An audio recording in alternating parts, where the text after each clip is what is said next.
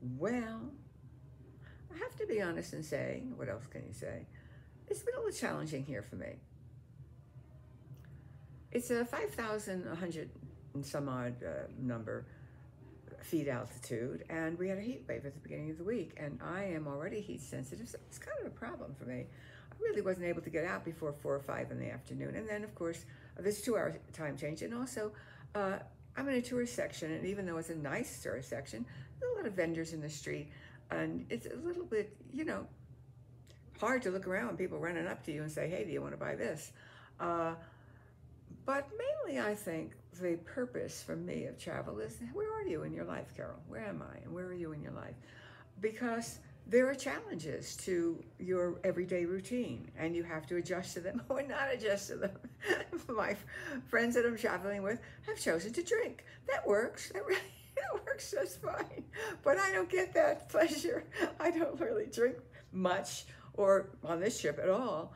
And what I found about myself is I've become a person who likes a lot of quiet. I didn't really know that about myself. I like my routine, and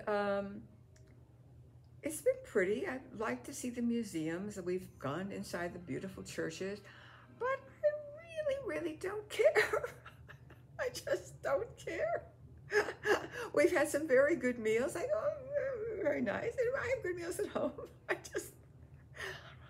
Maybe that's a sign of old age. I mean, I have traveled pretty widely. I've been to Asia, to Singapore, Bangkok, Hong Kong, Rome, Paris, France, a little bit outside of the cities. I grew up in New York City, which is an international city. It's fine to say, like, I've seen it all. I haven't seen it all. But I don't know that it's worth the discomfort to see it, honestly.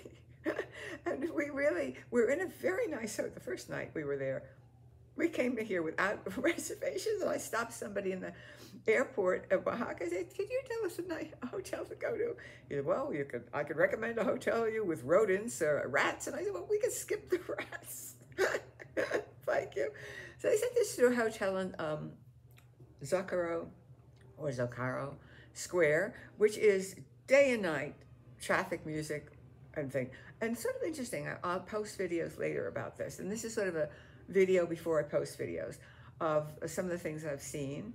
I really try not to post the main tourist attractions. You can see much more beautiful videos of that. I like to post people there. This is sort of my morning call the day before we go home. I'm very glad. It's been a safe trip. I don't know if I'm going to be traveling. I'll tell you one thing. I'm not going to be traveling at 5,000 feet altitude again anytime soon. But it's been a pleasure, and I've really gotten to know my friends better, and they've gotten to know me better. I'm like a cranky old lady. That's what I've become. What can I tell you?